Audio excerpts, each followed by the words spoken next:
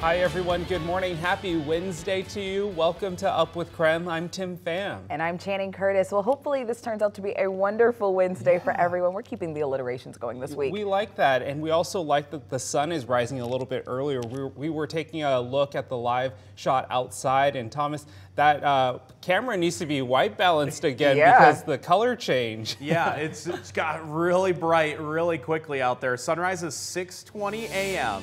And if you missed that beautiful, like, orangey sunrise, I did take a screenshot. You can find that on my Twitter page. But yeah, now that the sun's just coming around the corner, it really just makes the whole sky look blue. So yeah, if that happens, we need to white balance the camera because it looks just a little bit too hot at the moment. Hot in terms of just how it's looking out there. But boy, is it going to be sunny once we do get to sunrise, just 18 minutes away. But because of the clear skies, we are going to start out a little bit cool out there. 28 in Spokane and Coeur d'Alene, just 19 degrees in Deer Park. But thankfully that sunshine will offset those cold morning temperatures very quickly today. Should get up to about 40 degrees even by 10 a.m. this morning. New from overnight, Alki Way is now reopened between Havana and Broadway following a deadly crash last night. Police say a white sedan was going extremely fast westbound on Broadway Avenue. At the curve where Broadway turns into Alki, the driver lost control of the vehicle. The sedan swerved into the lane of oncoming traffic and hit a truck head-on.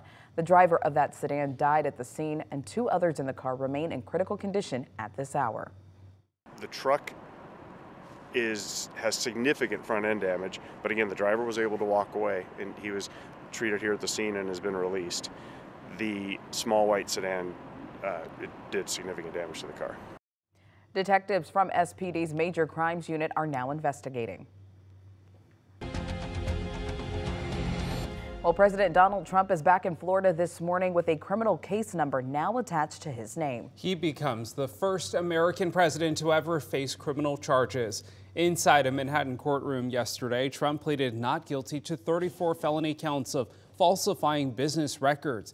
The 16-page indictment alleges Trump concealed hush money payments to 3 individuals, threatening to reveal negative information about him during the 2016 election. They include an adult film star, a former Playboy playmate, and a Trump Tower doorman.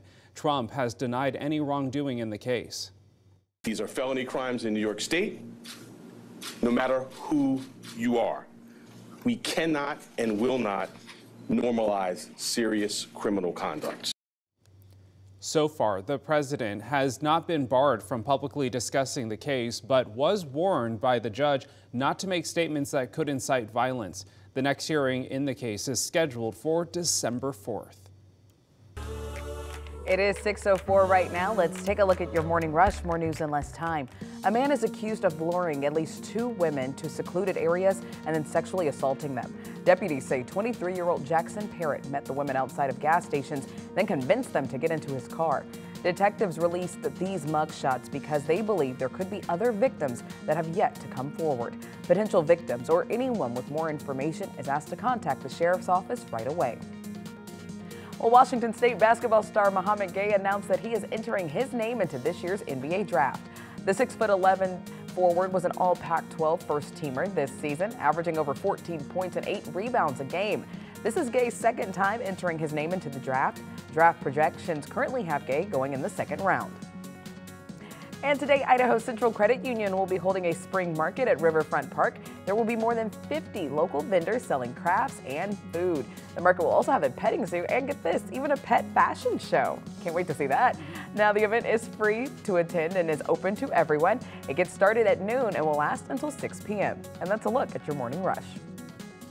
We are inching closer to sunrise here with clear skies over the inland northwest. Yes, it's a little cool out there for this morning, but the sunshine is going to help to warm us up for today. And hopefully that means a return to the 50-degree mark, because with the cooler weather pattern for the first half of the week, we've only been in the 40s, and in some instances, our highs have been in the 30s. So a bit better for today. Should get close to that 50-degree mark. It'll depend on exactly how much sunshine we get. Over the weekend, Easter weekend, of course, but tracking rain rainfall for both Saturday and Sunday, and several days on either side of the weekend. So we'll go in full detail of just how this rainy weather pattern is going to affect the Pacific Northwest in the coming days.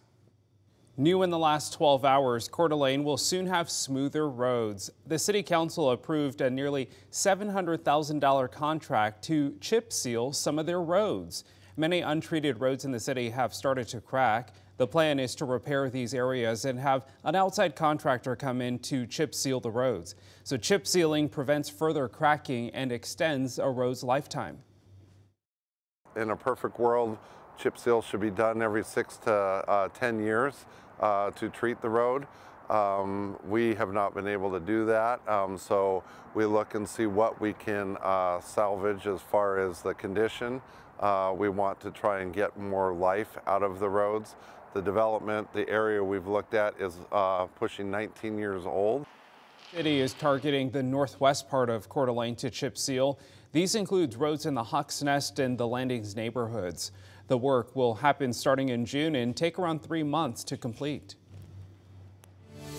Well, the time has come once again where Lime scooters can be seen zooming across Spokane. The electric vehicles held a partnership with the city of Spokane for 5 years now.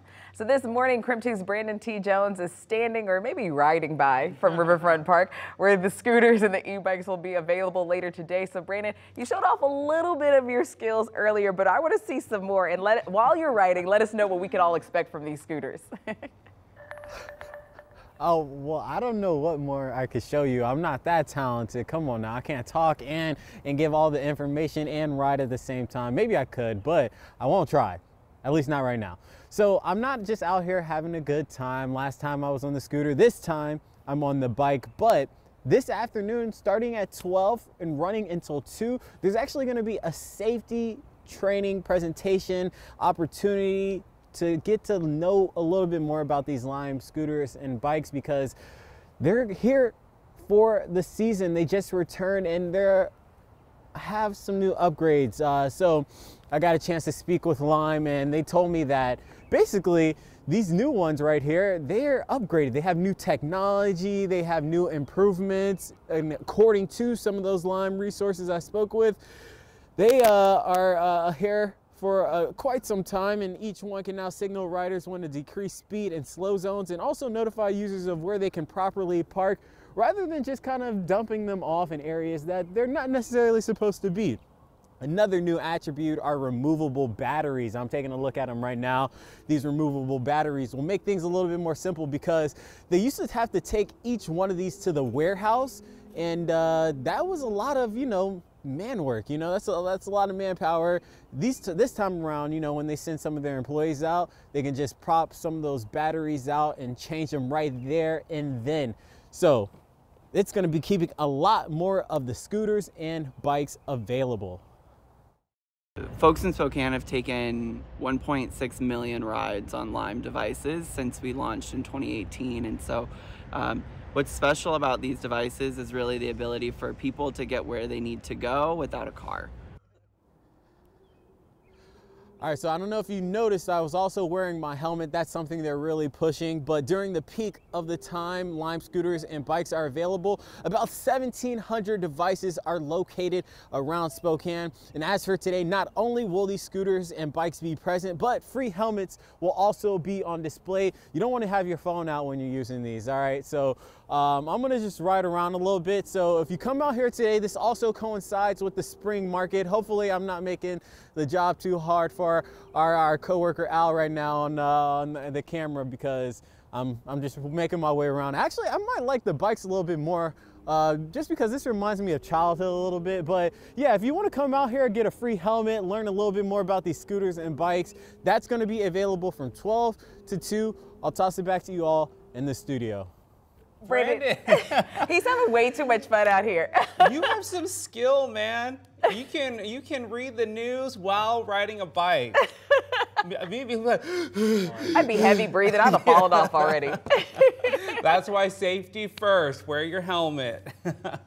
Brandon, thank you. All right, it is time for your wake-up call. From Lime bikes and scooters to pizza, we're talking about National Deep Dish Pizza Day. We want to know what's your favorite type of pizza, and so many of you are writing in this morning. Clearly, Up with KREM viewers love pizza. People writing in, they love Sicilian pizza, barbecue pizza. Hey, this is a thing. There's no such thing as a bad pizza. Duh.